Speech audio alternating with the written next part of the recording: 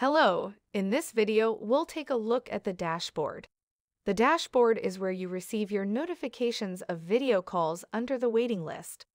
So if you are online, it means you are available for video calls.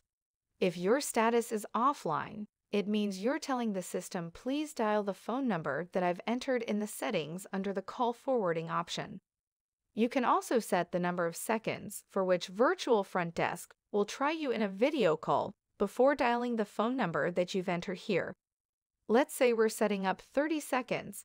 You can also have this MS option here. Enter your mobile number, switch it to on, and you'll receive a text when your button is pressed.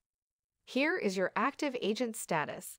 You will see who is online or offline in your team.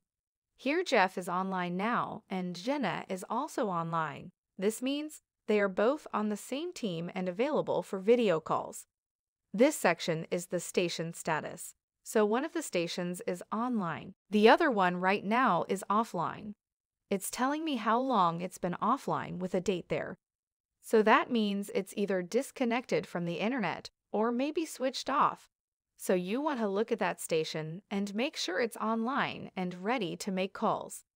When you receive a call notification, it will show here and ring your computer. It means someone has clicked your button. You can click anywhere to answer the call, or you can hang up here. You can have several stations, and you can have several calls coming in simultaneously. If you have more than one call coming in, and you're already in one video call, just put the call on hold. So I'm going to hang up here, and get rid of the notification there.